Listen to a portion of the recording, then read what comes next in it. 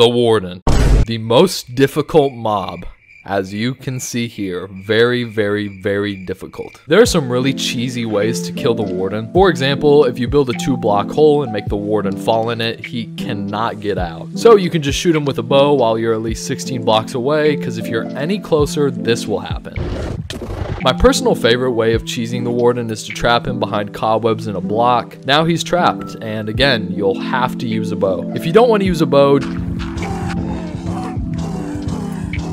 yes, very exciting. Killing the Warden right now is pretty silly because he doesn't drop anything remotely useful, but surely in 1.20 that'll change, right? Please, Mojang, it's been 12 years.